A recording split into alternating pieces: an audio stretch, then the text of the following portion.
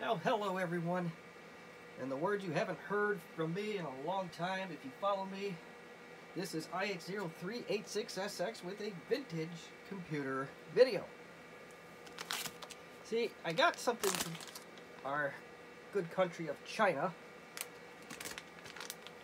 It's this USB card. Now, what gave me this idea is that recently retro computing folks like myself and several others have gotten on the bandwagon, and we all discovered this ISA to USB card. It was a little 8-bit USB card, and did a video on that. In the case of my video, there was some pain associated with it. But others, not as much. I know they're probably a little bit better at video editing, and I'm not afraid to show my mistakes. So that got me back onto eBay, where I got the ISA to USB card. And it'll tell you,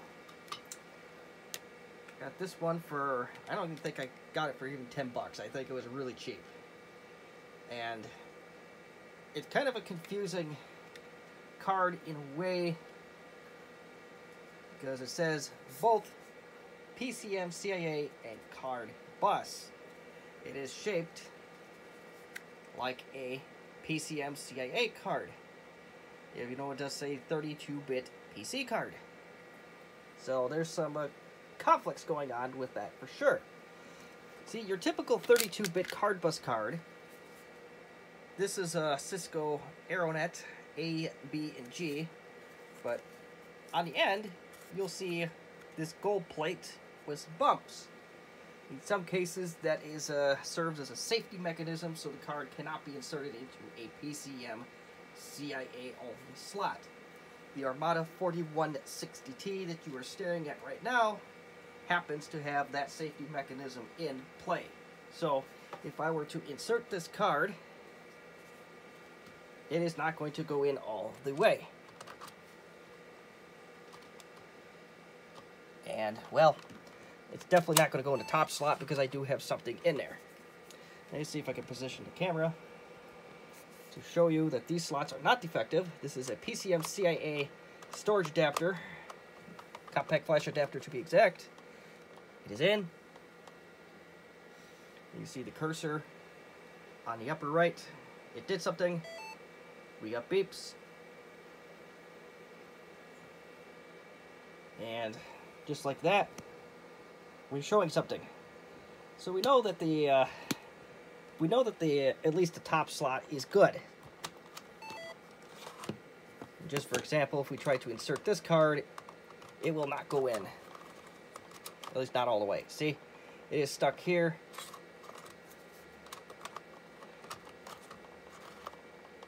It just doesn't go in. There is a safety mechanism on this particular system.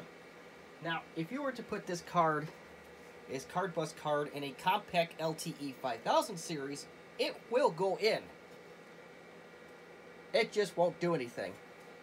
And I don't personally recommend putting CardBus cards in 16-bit only PCMCIA slots, because I don't know what kind of damage it will do.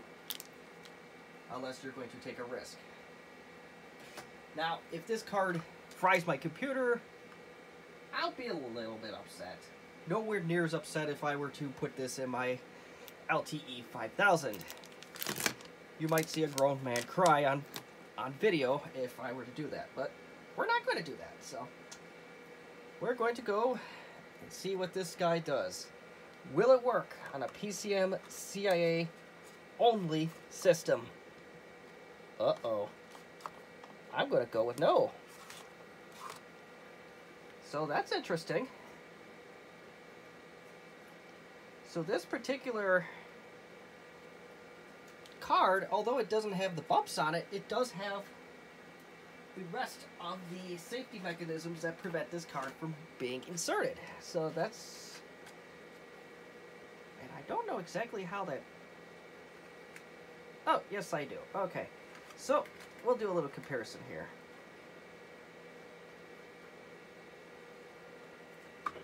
So, the card on the bottom is my USB. The one in the middle is my storage adapter, and then the ones on the top is a Cisco Aeronet. You notice here that these two cards that the that bump is higher up than on your PCMCIA card.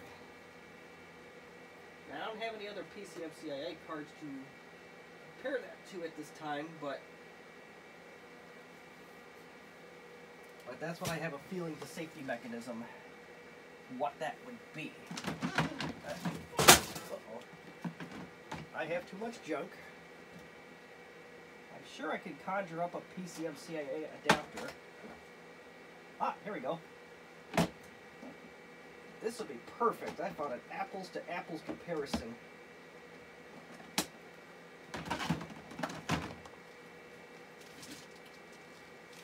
Hey, I think I know somebody that's looking for one of those batteries I just dropped.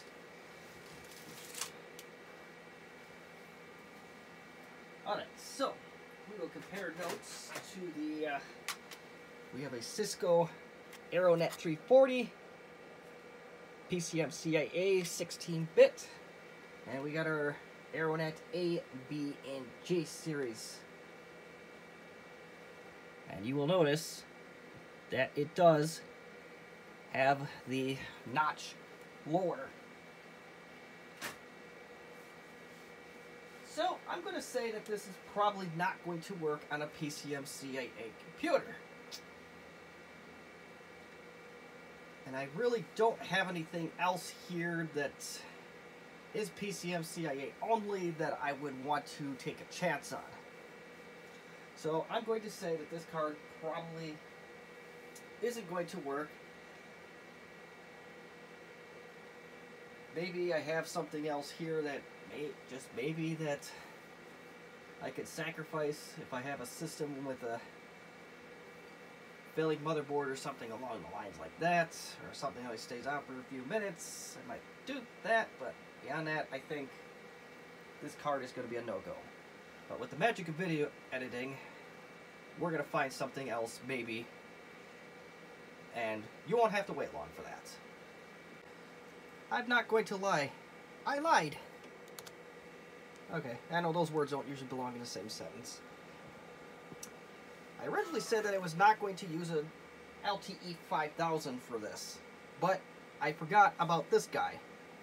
This is an LTE 5000. I believe it's a 75 megahertz variant. I just said on the screen, so. I think this machine is a little bit of a mutant. It's a 120 megahertz board. Okay, so, alright, so, yeah, so this is a little bit of a Frankenstein mutant. But that's okay.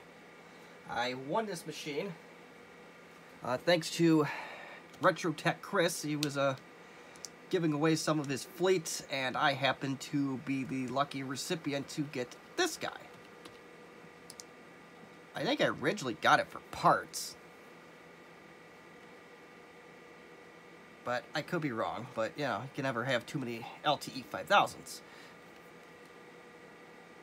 This pencil eraser mouse thing feels amazing on this one.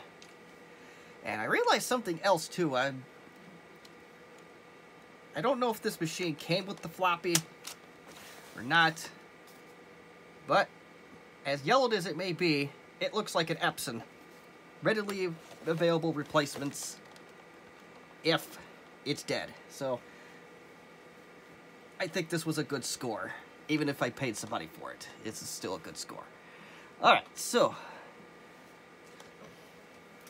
let's give this the old college try. Before we do, we will put a card in that we know that does work. We're going to use this storage adapter again to demonstrate, to make sure that these slots do work. And I'm not sure how clear it is on the screen, but we don't need to. Oh.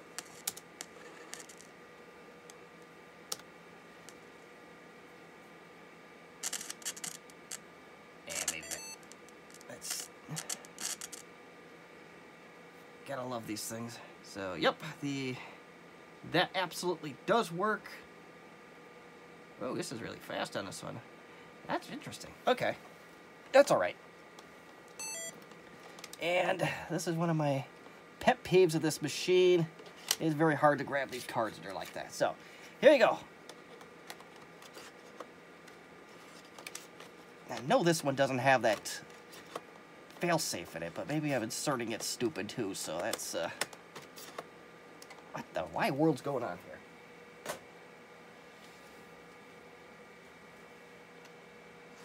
Maybe it does.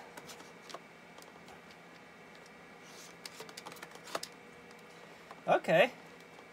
This one's got that failsafe in it too. That's very odd. My good 5000, the one that my pride and joy, unless I remembered that wrong. No, it's got that too.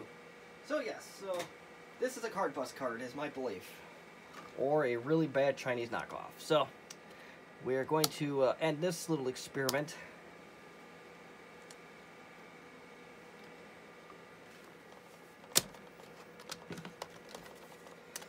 And thank you, Retro Tech Chris, if you ever do view this video. Thank you for the donation of this 5,000. It didn't do quite what I wanted to do for this exercise, but I realized that I got way more than what I originally thought I was going to get with it. So this was definitely a win. Put that back where I found her originally.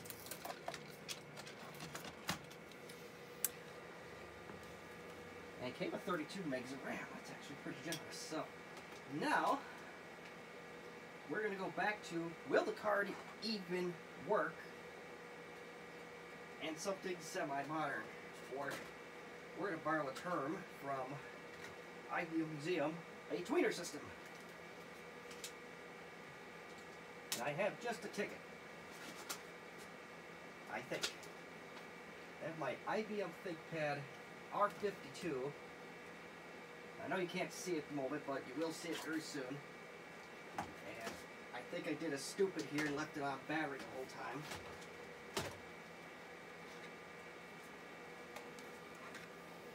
Yes, I did. Hopefully there's enough juice in this bad boy.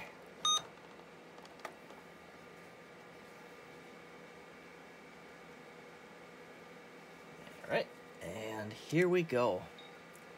So we got more than enough battery power to do this demonstration. So,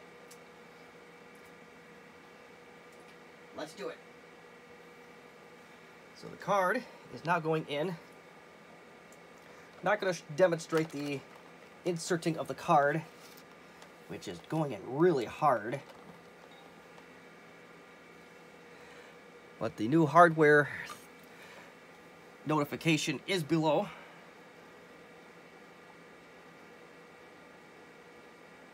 It almost wants to come up, but it's just not there. So I'm not sure if that's Windows being Windows or if this card is really craptacular. Yep, okay, so it found the hardware, it's ready to use. So we have an inexpensive Chinese USB card. It is CardBus.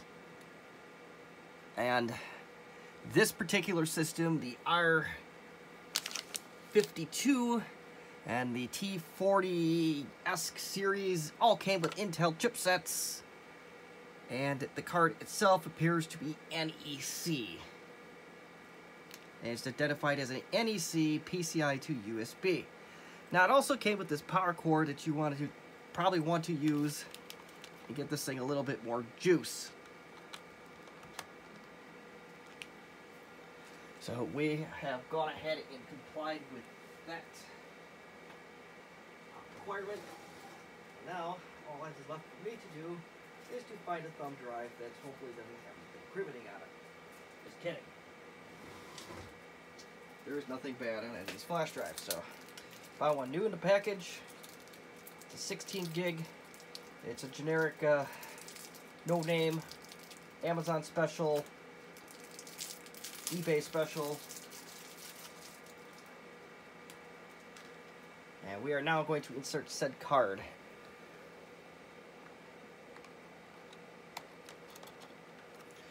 Power it up.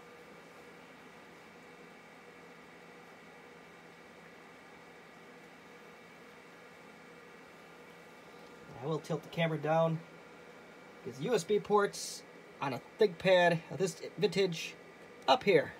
Your card is down there. And I guess I can show that there's no secrets. How do you eject on this machine? Alright, let's see, we got two-hander. This card does not fit very well in this machine at all. So, but yes, that is your NEC XG. And I'll insert that right back in.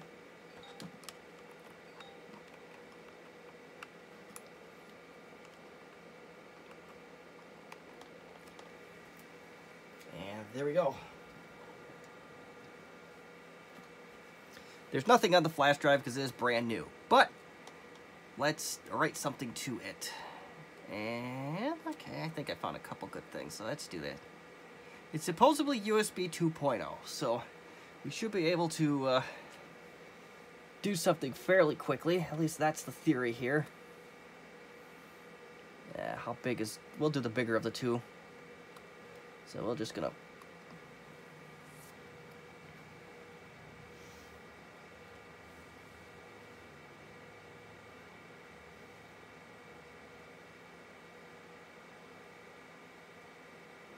Looks like it is, it looks like it's going.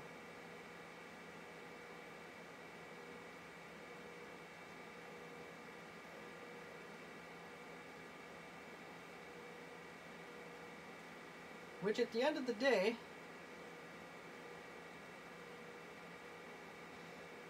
it's hard to tell, but it did say both CardBus and PCMCIA.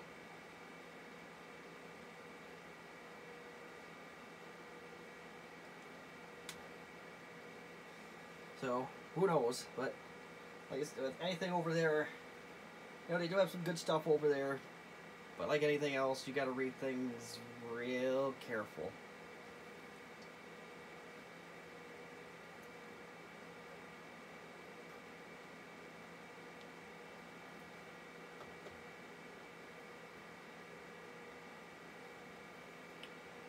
Yeah, it looks like it's just gonna take a couple minutes. This is about a 700 megabyte ISO on a no-name flash drive. It's really not doing bad at all, so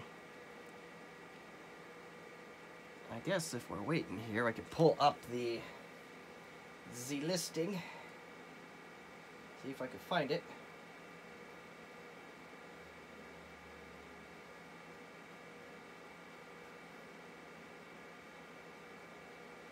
There we go. Okay. I think it actually, did it go up in price?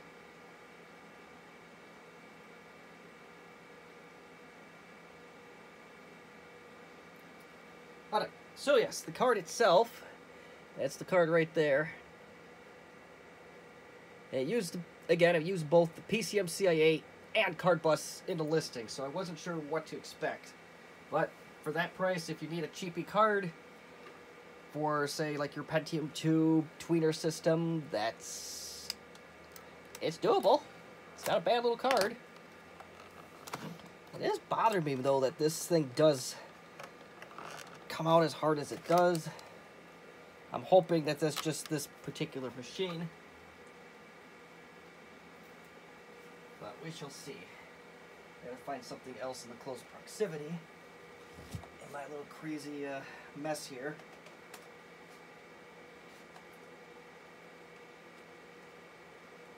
Oh boy, it is not.